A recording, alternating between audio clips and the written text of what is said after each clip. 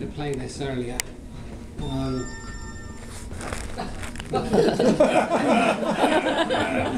Did you hear it too? Please say yes. You know, I don't know why that reminded me of this, but Bing Crosby lived for some of his life in Tacoma, which is not too far away from where I live in Portland.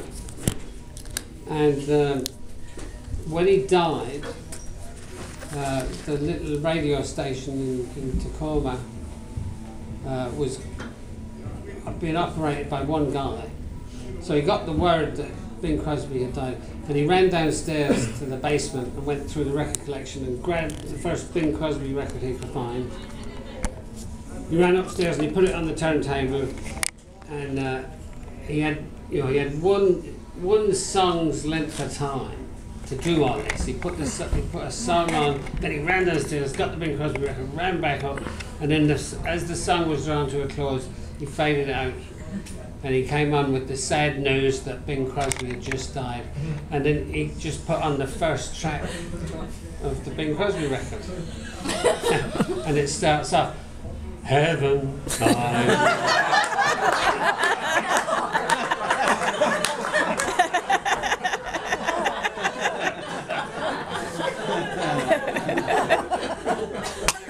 Something slightly heavenly about that. Better than that.